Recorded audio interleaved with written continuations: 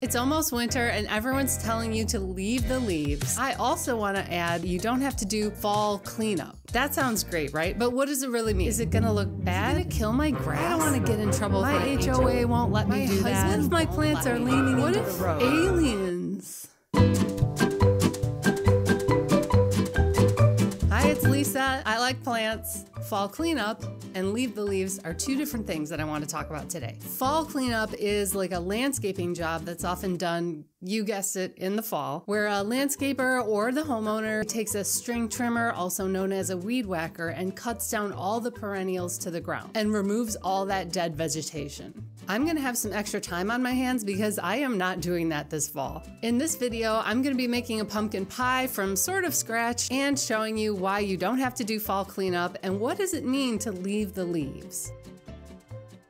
I get to do some fun extra things in the fall with the time I'm not spending hacking away at the habitat. If you don't already know, perennials are plants that grow back every single year from the ground up, and you can cut them all the way to the ground in the fall and winter and they'll come right back again full strength, as opposed to woody shrubs that grow a little bit each year and they put new leaves on old wood. Well, why not cut everything back? If it doesn't hurt the plants, then what's the problem? Here's the problem. There are basically three problems with this. Number one, seed heads are bird food. The plants have a lot more to give than just flowers in the summer. Even their dried leaves that are laying on the ground in the winter create habitat over the entire winter. Nothing goes to waste in nature. So taking down these leaves and stems is actually removing something useful. It makes no sense for me to cut my coneflowers down to the ground and then buy bird seed for the birds over the winter. That's doing things a little bit backwards. It's a little bit wasteful. Number two, it's a warm blanket for the ground. When we get rid of all the dead leaves and stuff, that's Mama Nature's blanket. The ground gets very cold in winter and it tends to dry out. And when it dries out, it kills all the good microbes in the soil. Without this blanket, there's nowhere for little insects to hide over the winter. And when birds go scratching through the garden, they're not gonna find any food. Three, the stems are really important in a native garden. They might look pretty boring, but inside the stems, there are tiny little bees that don't sting. They sleep in there. It's like their little apartment over the winter. In the spring, they wake up super hungry and they buzz around looking for nectar and pollen. Then they come back and lay their eggs in the stem and they seal them in there with like a little ball of pollen for the baby bees. So cute. I don't want to interfere with that process at all, so I just leave the stems as long as I can. So here's an example of an unfortunate case of good intentions cut short in the fall. I know everybody hates HOAs, but this neighborhood has made some good choices for their plantings. This median must have 60 purple coneflowers and lots of nodding wild onion. Both are supercharged native plants, great for bees and birds. They've got some native grass cultivars, that's fine. This is a median on a street. They probably wanted to keep the grass at a safe height for visibility. I've got no problem with that. However, in October, the landscaping company came and sheared all the plants down to the ground. Yikes. They took so much plant material, all the seeds and leaves, some of which I 100% know were still green or had green rosettes, which are good for competing with weeds. Everything is pretty much gone. Now there's nothing covering the ground. The ground is gonna need protection from weeds, which is fine because I'm sure the landscaping company would be happy to charge another $1,200 to deposit 3 inches of mulch that the perennials will just have to fight through in May when they come up. This isn't the worst thing ever. As I said, the neighborhood was making good, healthy choices for the environment, but unfortunately regarding the winter situation, the seeds and leaves just kind of got wasted. I don't want to hear about they had to clean it up because it was gonna look so bad. Purple coneflowers, especially these are short cultivars, like this isn't the 100% native species, I don't think. The purple coneflowers and the grasses look awesome in the winter. Here's what mine look like.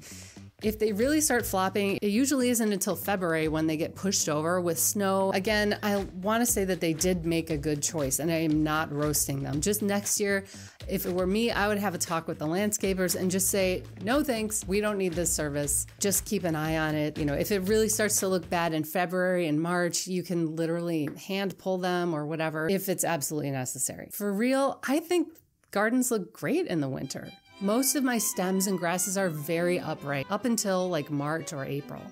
That's when they get really broken down and start to look messy. So only then in the late spring do I cut my grasses down completely and trim back maybe half of the flower stems depending on what it is. I try to leave as many stems as I feel like I can tolerate. I've seen bees use these stems well into June. Like I've seen them go in there and do their little thing. They're probably laying eggs in there, and it's June 15th. So I try to leave as many stems up as I can. Online, some people have started saying that it's safe to cut back the stems as long as it's 50 degrees outside, because theoretically the bees who are in the stems are going to come out. My personal observation is that I have seen them using these stems into the summer. So just keep whatever you can during the season. I personally remove a lot of the smaller, like floppy stems, like black-eyed Susans. They sort of come right out. You can just hand pull them and they're very small. I leave a lot of the more rigid stems, swamp milkweed, Joe Pye weed, queen of the prairie. I try to leave those stems up because they're really useful for the bees. Sometimes I cut them down, but I try to leave at least 2 feet of stem. Honestly, we're all just guessing at some of these best practices for the ecosystem. No one has the perfect answer about how to have a perfect garden. The truth is, in nature, nobody cuts this stuff down. If it were a prairie restoration, the area would be burned or mowed every other year or something like that. I am not the native garden police. I'm not the lawn police. We're all just well-meaning gardeners who are all doing our best, trying to help the ecosystem with the knowledge that we have. The truth is, this is an evolving practice and new things come out all the time. Don't be discouraged if you cut your garden down already. Next year, you can do what you can to leave as much material as you're comfortable with. You can experiment with leaving some things up and you might realize, wow, I actually didn't have to cut that down. That looks great in the winter.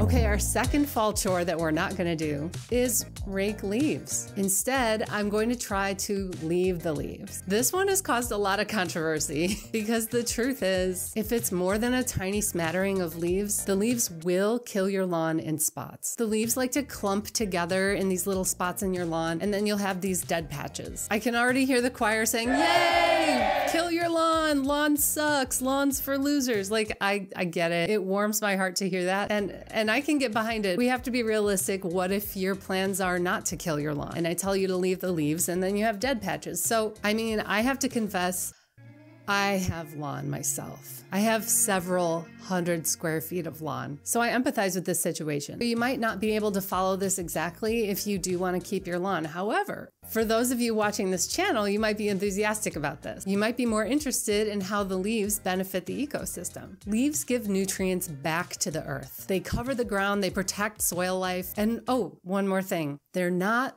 all leaves. This guy right here, he spins a cocoon and then drops from the tree and hides among the leaves because he looks just like a leaf.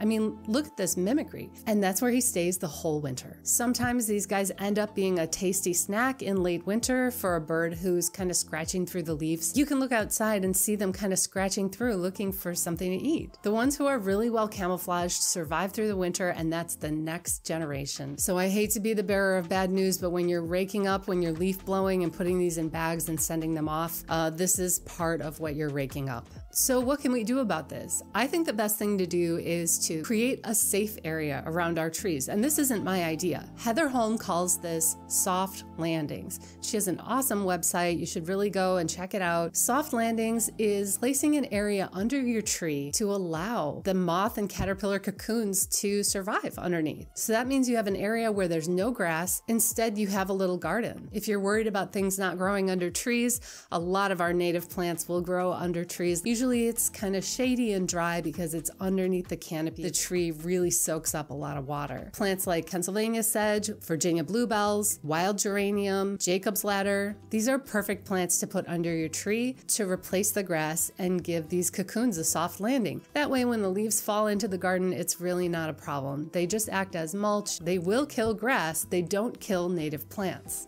And each year you can kind of expand the tree ring and just make it bigger and bigger until it gets out to the drip line. To me, that's the ideal way to give a home to these little moths. You don't need grass right up against the tree. Give your tree some breathing room. You can start by expanding out about 6 feet from the trunk. If your tree is large, try 10 feet and see how that goes. If you are maintaining a lawn, you can gently rake the leaves into your garden beds. You'll have to find out for yourself by experimenting how many leaves you can leave on your garden beds. Nobody can tell you you the answer of like how many inches of leaves will be fine. Some plants do just fine with a lot of leaf litter, and then others, they need a little bit more sunlight, and it's hard for them to push up through so many leaves. So you're just gonna have to experiment at home. The type of leaf matters too. Maple leaves seem to break down very easily over the winter, and if you have oak leaves, they kind of form a mat. They're kind of like paper, very thick. It takes them a while to break down. So they're gonna break down at different rates. There is another really good option with your leaves, which is that you can make leaf mold. It's a really simple process. You just make a pile of leaves and you leave it for 2 years and it turns into compost. Our cousins, the fungi, will break it down themselves and turn it into dirt over the course of 2 years. However, in this case, a lot of the cocoons are gonna kind of get buried under the leaves. They may not really survive in this situation, but this is much better than having them hauled away. And it gives you free compost. So it's a much better alternative, especially than bagging them in plastic. You might say, well, how can I have a nice lawn? I don't want to do leaf mold. How do I leave the leaves but still maintain my lawn? That's just a tough choice. I mean, having an eco-friendly lawn really is a myth. And there's no judgment here. Like I said, I have plenty of lawn.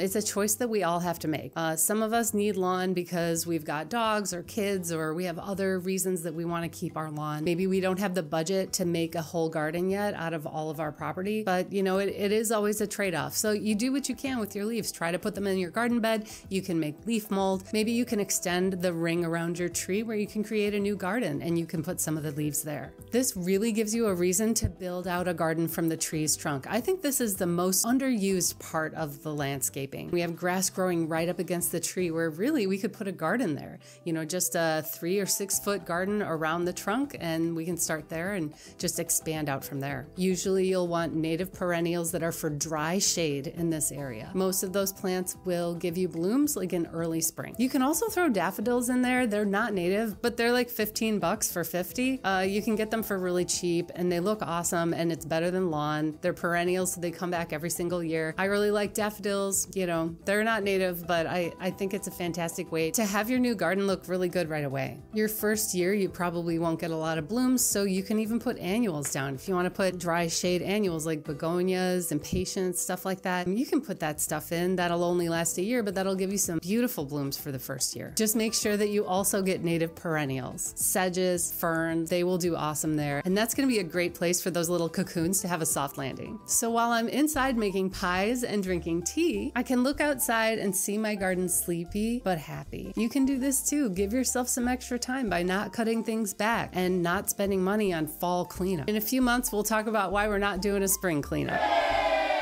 I hope you have a chance to enjoy your garden today, every single day, even in winter.